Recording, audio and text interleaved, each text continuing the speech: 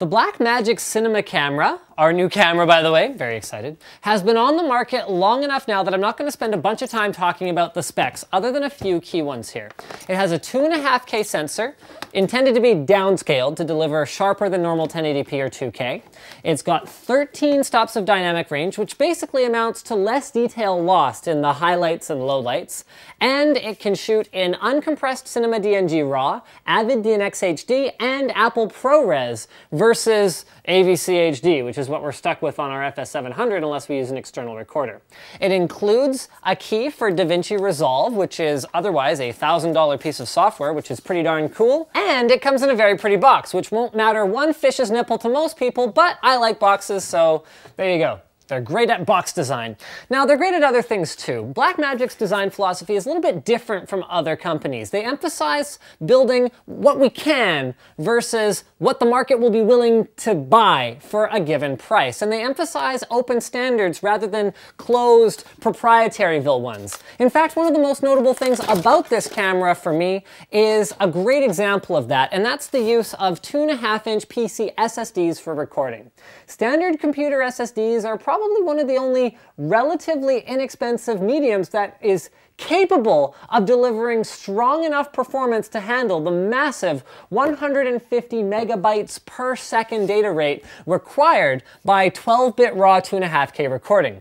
While other recording solutions sometimes do use 2.5-inch SSDs, Convergent Design is one of them, most other companies choose to use firmware to lock down recording media to proprietary drives, which deliver consistent performance, sure, but are much more expensive. Blackmagic takes an open approach and allows you to use whatever SSD you want, which when you consider that a 256 gig drive holds only about 30 minutes of raw footage is pretty nice.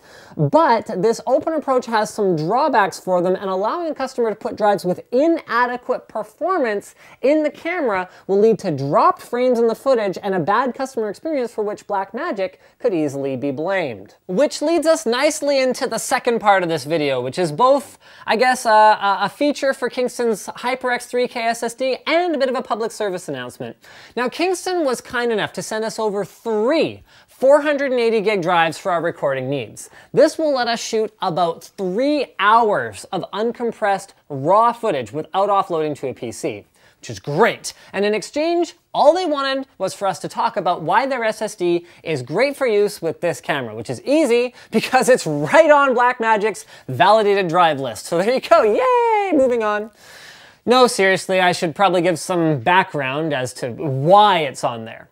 HyperX 3K drives deliver great performance in this use case because they use real-time data compression to take the large files that you produce while filming and turn them into something smaller on the fly before committing them to the flash chips on the SSD. This is actually similar to how other video compression standards like H.264 work, except for one major difference. When you read the data back off of a HyperX 3K drive, it decompresses it on the fly again, delivering the full quality file to you without you ever noticing that it was stored in a compressed form. This technology is perfect here because uncompressed raw footage is right in the wheelhouse of Sandforce controller-based SSD drives, allowing them to perform pretty near optimally. And of course, they're just standard PC SSDs, so the same tech works in your computer as well. On the back, we find a 5-inch 800 by 480 capacitive touchscreen that can be used for camera settings,